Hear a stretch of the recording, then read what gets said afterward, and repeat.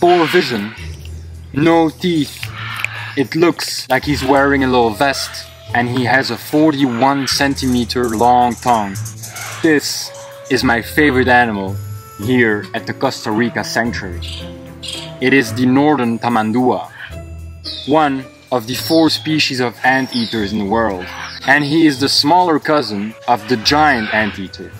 And although they are both insectivores, they love snacking on ants. The difference is, besides the size of course, that the Tamandua is actually an excellent climber, almost like a monkey. It's incredible. While the giant anteater prefers to stay on the ground. The Tamandua has a very long prehensile tail, which he uses as a 5th limb to balance himself in a canopy. A Tamandua can eat up to 9,000 ants in a day. So how does he do it? Well, for starters, he has strong forelimbs and sharp claws, which he uses to break open the termite nests.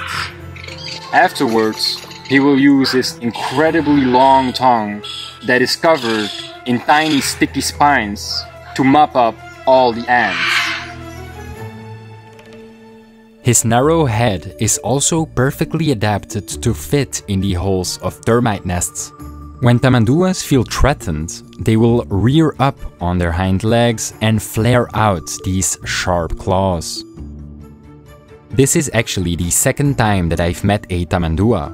While I was working at the Yanacocha Rescue Center in Ecuador, a southern tamandua was brought in, because people found him in their garden getting attacked by their dog. This tamandua was completely black, however, which is a very rare pigment mutation for tamanduas. I immediately noticed that this Costa Rican tamandua had the same very distinct odor as the tamandua I've met in Ecuador. A bit stinky, to be honest.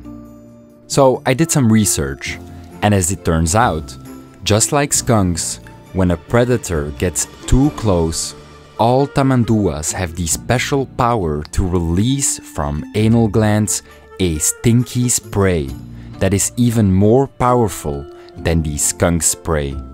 So for anyone that is thinking a tamandua would make a cute pet, I would think twice. Anteater noses are wet, just like dogs.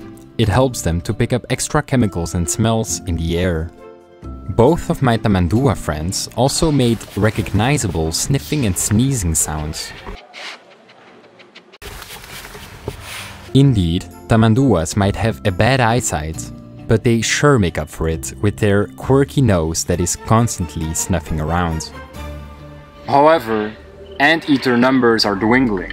In Costa Rica, no other animal gets killed more in road traffic accidents than the Northern Tamandua. And that's precisely how this guy ended up here. When he was young, he injured himself on the road and was brought into a rescue center and afterwards to this sanctuary. Because unfortunately, he never learned the necessary survival skills to survive in the wild, and therefore he can't be released. He has a good life here though, with plenty of space, over 50 trees here in the slot garden, and of course, more ants than he can chew.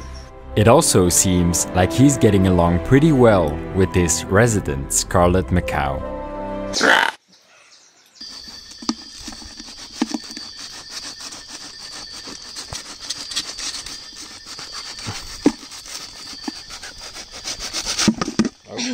Enough? It's like a cake.